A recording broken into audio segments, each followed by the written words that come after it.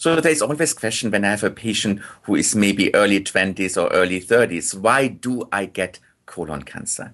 Because in patients in that young age, we cannot really relate the development of colon cancer to lifestyle or diet. So what is the reason that young patients develop this disease? Well, we have learned over many years that there are familial forms of colon cancer. We have genetic predispositions which lead to development of colon cancer as early as teenage years. So there is a genetic predisposition called familial adenomatosis polyposis. This means these patients develop thousands of polyps in their colon, and at all of these patients would develop colon cancer. Now, how can we deal with that? Well, there is now a surveillance. We can screen for that. It's very easy to identify them. And what we usually recommend that these young patients with 16, 17 undergo a removal of their colon. And that prevents the development of colon cancer. Now, this is not the only form of genetic predisposition. There is another familial form which is called HNPCC, standing for Hereditary Nonpolyposis colorectal cancer. Now, this is a mutation in DNA mismatch repair genes. And how do we identify this patient in our clinics? Now, these patients can develop colon cancer in the 30s and 40s. Now, usually these tumors are located on the right side of the colon.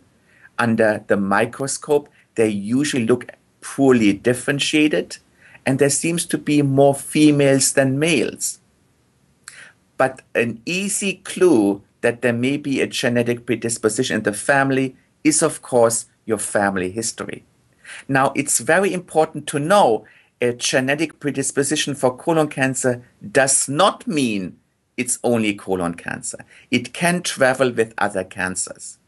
Any cancer in your family, of course, colon cancer is important to discuss with your physician, but ovarian cancer, endometrium cancer, gastric cancers, and many others belong to this genetic predisposition.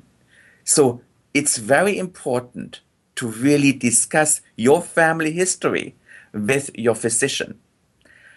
Any patient under the age of 50, right-sided colon cancers, family histories of these cancers mentioned need to be evaluated by a genetic counselor or geneticist to make sure you undergo genetic testing to understand if you have a predisposition. Why is that important? Two reasons. One, patients with genetic predisposition do overall much better. They have very different clinical causes. They have a different metastatic pattern. They usually do not travel to liver and lung. So certain treatment options maybe look differently. And second, if we can screen your family, identifying the patients who carry the predisposition, we can 100% prevent colon cancer in these families. So I think it's very important to be aware of your family situation and discuss that with the oncologist and possibly with a genetic counselor or geneticist. For an interactive tool to learn more about your colon cancer and your personalized treatment options, go to mycoloncancercoach.org.